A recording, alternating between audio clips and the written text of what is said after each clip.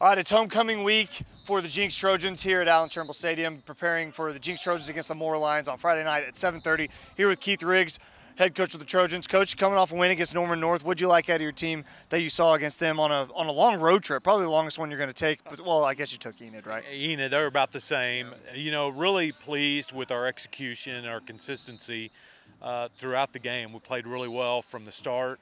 All the way through the fourth quarter, and you know, we're going to need to repeat that week in and week out. Moore's a team coming in. They just lost to Enid, but you're not taking this team lightly at all, are you?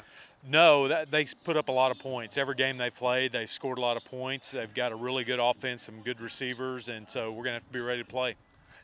The weather, there's a little crisp in the air. It kind of reminds me that it's actually fall. You got a favorite thing you like to do in the fall besides football?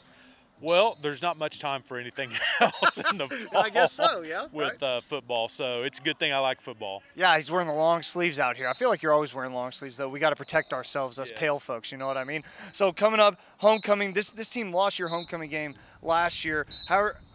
What's your message to your guys this season to know, like, hey, Coach Trimble always used to say to us, the homecoming dance is a lot more fun when you win the homecoming game, right? It is. A great homecoming weekend starts with a big win on Friday night. And, you know, the key is just to put away the distractions. There's a lot of them, and we've had to deal with distractions, you know, in previous weeks. So our kids have done a good job this week preparing. So I think we're looking for a good homecoming win. A lot of people may be wondering, you see this team on Friday nights play like they did against Norman North, like they did against Union, and it's hard to think that they can lose to anybody. They can beat just about anybody. And what do you think is the difference between the Jinx team we see against Norman North and Union versus the teams that we see against other people?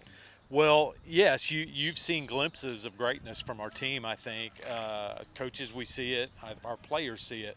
The difference in some of the weeks has just been our consistency and our execution. And so, you know, we've tried to work really hard in our practices to be more consistent, you know, every rep of every period. And with that consistency will come, you know, better play week in and week out, quarter by quarter.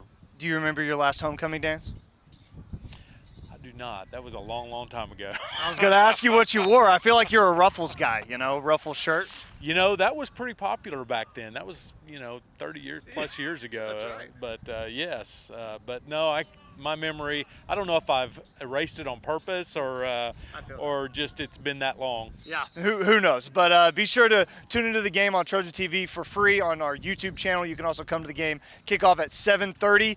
Be sure to check it out. That's going to do it.